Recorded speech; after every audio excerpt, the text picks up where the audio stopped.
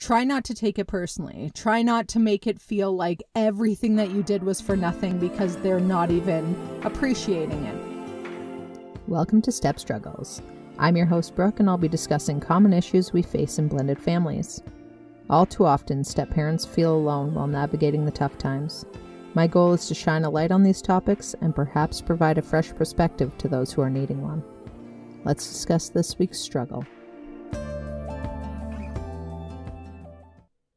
Happy Friday! I wanted to give an update on what happened after I recorded my last episode because I know I had touched on the fact that my son was sick again. I was supposed to be going out of town and was getting really stressed out that I was going to be stuck at home because we have a sick kid. COVID's still a thing and can't really travel. Didn't want to get my friend sick. Anyway, my wish came true. My son, it was pretty much 24 hours and then he seemed completely fine. I kept him home from school the Monday and then he was full of energy and had, nothing. His throat didn't hurt anymore, no fever. Everything seemed completely fine. So I gave him a test just to make sure he was negative. Everything was fine. So he went back to school. I got on the plane. I went and saw my friend, and it was really nice to just get the night to ourselves, to be able to go out for dinner and just spend some time together and just kind of be the person that I was before kids. And so often we get so wrapped up in being a parent, being a step parent, focusing all our energy on our kids and the family, and we don't get too many opportunities to just go out and be just us without that aspect. Obviously, we spent most of the time talking about the kids and, not the whole time, but that is a big part of it because it is a big part of who we are. But it is just really nice to not have to worry about caring for anybody but myself for one night. So it was really fun. I'm really glad I got to see her and do that and have that experience, and that another virus didn't come in the way of that. And I got back. I went to the doctor because I have been coughing on and off since I had COVID in February. And I don't know how many people have experienced this, but I had a puffer. It was kind of working, but didn't resolve the issue. Then my voice got funny. So I went to see a doctor. And anyway, apparently you can develop some form of asthma after you have COVID. So I got a new puffer and it is really helping. So I'd be interested to see who else has been through that. Maybe I'll throw a poll up on Instagram and see if anyone is with me on that. But anyway, I want to thank everybody who did respond to my post on Instagram asking for what you're struggling with. And our most popular struggle that came back on this one is the comparison between the two homes. And this is definitely something that is really common and that a lot of us kind of go through and experience. So I thought it would be a good one to touch on. And I narrowed it down to the 3 most common struggles that we face when it comes to this topic, at least from people on my Instagram that are responding. So if you want to do that, then make sure you get on there. You give me a follow, the Struggling Stepmom on Instagram, and watch for the box of my stories. I do ask every week what you're struggling with, and then that's how we get our topics. I'll start with the first one, and it's just kind of that we have different parenting styles and that we run our homes differently. So often when stepmom is struggling with this topic, it's because you have the structured home. You have the rules. You are trying to teach them how to function as adults, and the other home can tend to be a little looser, maybe kind of have that Disneyland parenting style, and you feel like you're not the fun house. That's at least one way that we struggle with that. So if that is the case and you are feeling frustrated that your home is the only one that is kind of guiding the kids to be responsible adults, or at least that's how you feel, then my advice to you would be to just kind of focus on the fact that you are providing them that structure. That is something that's really important for kids to have, and to not worry about what's happening in their other home, because again, we can't control that. That's not something that is on us. And that in the end, I know that it's so frustrating right now, but for the long term, the kids will be able to look back on their parents and the guidance that they had, and they will respect you for what you're doing, and they'll be thankful that they got the lessons that they got, and it will really help them. So again, just try not to feed into the comparison, and if the kids are wanting to spend more time there because it's more fun, or just try not to take it personally, because you don't know what's really going on in their minds. And obviously they're going to want to go to where they don't have rules and they get to have all this fun. But if you have a parenting order, if you have something that is making them come to you, then you'll just need to keep explaining to them that this is just how it is, and that you're sorry that they're not happy, but that you are looking out for them, and that you're doing it out of love, and that one day they will understand that. And again, for them, it's going to be frustrating to hear, but you are doing what is right for the kids, what you feel is right for the kids, what's right for your family and your home. And that's all you can focus on. That's all you can control. So try to remind yourself that in the long term, they are going to be thankful for what you're doing, and they're adults longer than their kids. So they'll be thankful for you. So try to give yourself a pat on the back and not worry too much about the fact that, that's the way it is.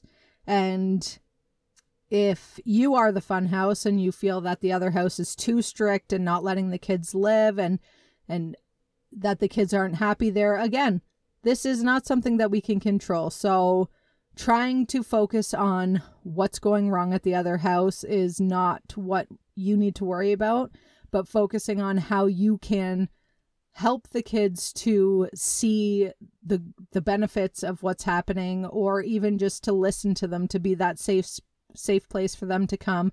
And if you do have a reasonable co-parent, then maybe just sharing what the kids are saying. And if you don't, then again, just being that safe place for them to talk, and maybe trying to give them a different perspective of why the other parent is so strict or so structured, and that they are just doing what they feel is right for them, and trying to be a support for the kids and helping them to feel better about both places that they have to live, because this is their life and they do need to go through it, and all we can do is be there. So yeah, so that's kind of the structured versus unstructured battle that a lot of us go through. Another issue that we face when it comes to the comparison between the homes is the loyalty binds, or the guilt, and that the kids are feeling like they can't have fun with you, or that they need to go back and say negative things about your house, or just that they feel that they have to act a certain way or talk a certain way about your home. I know that this one can be really upsetting and make you feel very discouraged if you are really trying to make it a good place for them. You're putting in a lot of time, effort, money to make their time with you happy. And then you hear that they say something negative to their other parent about your house, or that they focus on the one issue that happened or whatever. Again, this is not something that you can control. And if they are feeling a certain way about how they talk about your home to their other parent, and if they're going back and, let's say you've put in all this effort to make their time with you special. You've spent money to go and do certain things. You've taken time to organize and plan, and you've had all these really high expectations of how much they're going to love it. And then the kids go back and just say something, that they had to go to bed at a certain time, or that they had to clean up their room, or whatever it may be, that they put the focus on something that they didn't enjoy. Try not to take it personally. Try not to make it feel like everything that you did was for nothing because they're not even appreciating it. That may not be the case. They may be going back and saying certain things to their other parents because they feel guilty for having fun with you, or they feel bad for their other parent that they're missing out on these things. So they don't want to go back and talk about how wonderful it is because their other parent wasn't there. So it might be more of a loyalty bind situation where they're just feeling that that this is how they have to go back and talk. And that's not something that's fun for them. And it's not an ideal situation. Sometimes having divorced parents is difficult for the kids to navigate. And this is just how they're trying to get through it. So try to remember that their conversation with their other parent is really none of your business. If the other parent is coming back to you and talking about it, try to give them the benefit of the doubt that they are just concerned for their child and that they are trying to help out, or maybe they're not. Maybe they're just trying to, cause chaos in your home, or trying to make it seem like they have a better relationship with the kids than you do, or whatever. Whatever the case is, your reality, and just try to stay grounded in that. Try not to get wrapped up in the drama or trying to prove yourself to the other parent or trying to make the kids not speak that way, because at the end of the day, the kids just need to feel like they can speak freely to their parents without having to worry that they are going to be told on to the other parent, or that they're going to not be able to just navigate through this in the best way that they know how. So let them do what they need to do and let them feel like they are having a safe space with you. Because if they're going back and telling their mom something because they feel like that's what they have to tell her to make her feel okay, and then she's coming back and telling you, and then they're getting in trouble from you about that thing, then now they can't go anywhere and say anything without feeling like they're letting somebody down or like they are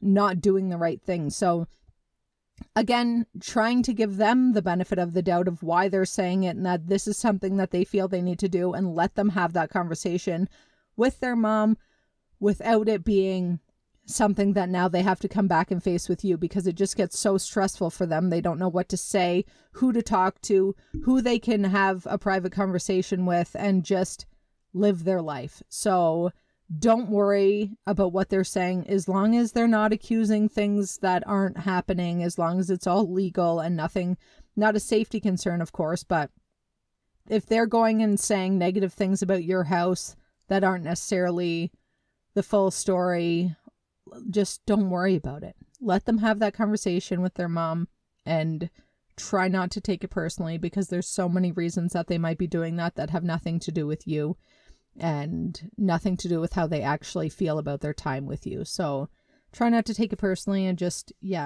allow them the freedom to have conversations with each parent and not be scrutinized for every little thing that they're saying.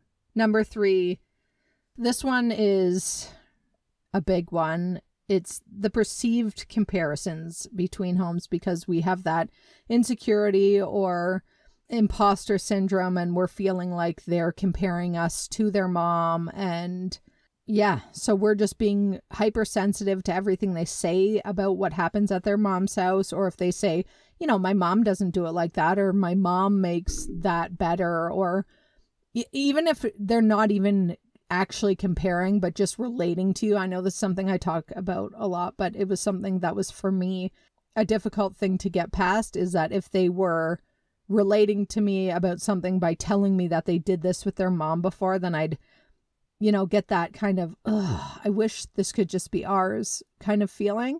But again, it's nothing about you. It's just them trying to share experiences, and they've had a lot of experiences with their mom, and there's, that's just how it is. So seeing it as a way for them to bond with you and to share experiences with you, and that's what they're actually trying to do rather than compare you.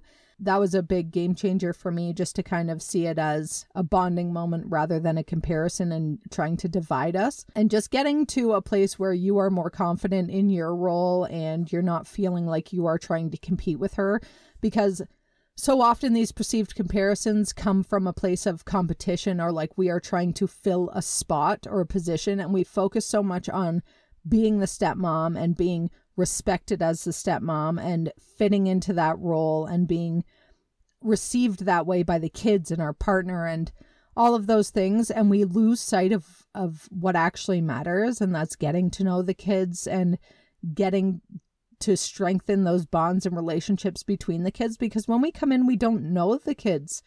These are people that we do need to get to know, and we need to work on our dynamic and see how it's going to be without the expectation of how it should look or what we thought it was going to be like, and that the kids are just going to see us as their step parent because we married their dad. I mean, yeah, you're their step parent, but what does that mean?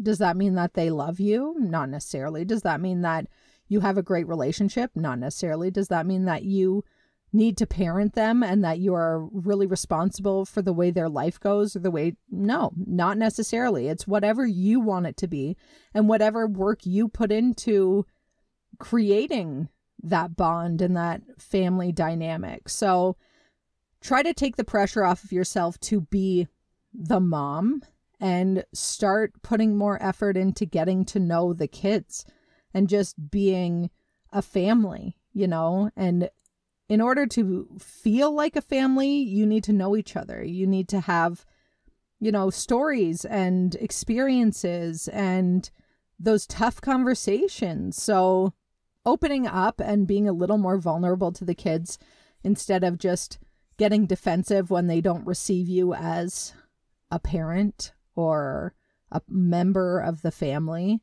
it can really go a long way to, just be open to a relationship and learning about each other and being more curious about who they are instead of putting so much focus on being the stepmom and whatever you feel that is supposed to mean in your family or to you. Yeah, so those are the kind of top 3 that people were zeroing in on Instagram. And I know that it can be so hard, and it's just another layer to the blended family dynamic and worrying that the kids aren't as happy with you or that one day, I mean, for me, this is a huge one because, again, we're long distance. The kids need to get on a plane to come here. They spend 8 weeks with us in the summer, and my stepdaughter is going to be 14 in September. And this has been kind of a time period I've been dreading because what if the day comes that she doesn't want to leave her friends for the summer?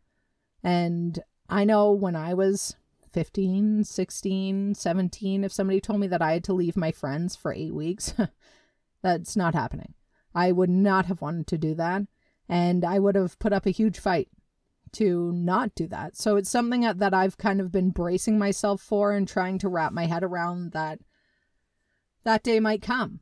And that is not a reflection of me. That is not a reflection of our family dynamic. I mean, she really loves coming here, and so far it has not been an issue. But I am preparing myself for how I'm going to respond if that does happen, because, I mean, to a certain extent, that needs to be her choice. And I don't want to force her to come here if that's not what she wants. I mean, we tried to create an environment that is something that she'll want to do. And I know that she really loves us. She loves her brothers. She likes her time here. And so far it's working out fine, but I don't know. I don't know what the future is going to hold. And we're going to need to respect what she wants when she does start vocalizing that to a certain extent, because it is her life. And we need to see it that way instead of seeing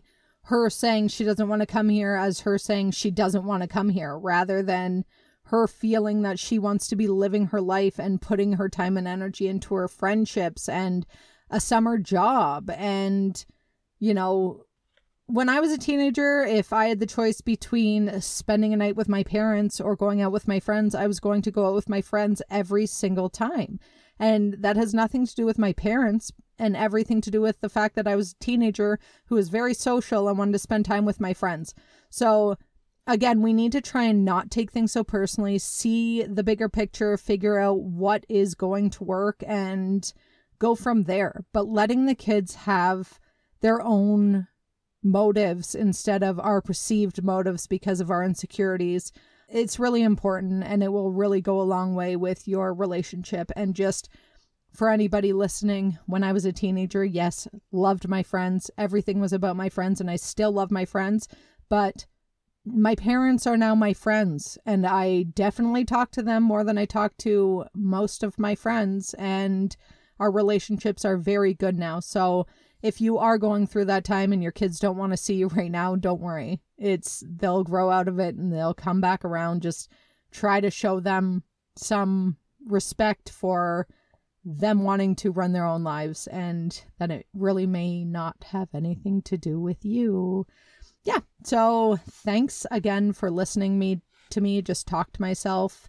I do really appreciate that you guys keep coming back and listening. So I will be back next week to do it all again, and I will be having a guest. So next week is the last Friday of the month, and let me know on Instagram. Maybe I'll put up a poll on that if I should be having guests more, or if rambling on to myself is sufficient for 3 Fridays of the month. So yeah, thanks, and I will be back to do this again next week. Have a good one, guys. Thanks for listening to this episode of Step Struggles. If you are wanting to discuss what you're struggling with, I do offer step family coaching at strugglingstepmom.com. I'm also always open to chat on Instagram at the Struggling Stepmom. If you would like to weigh in on our struggle of the week, give me a follow and watch for the question box in my stories. Thanks again, and talk to you guys next Friday.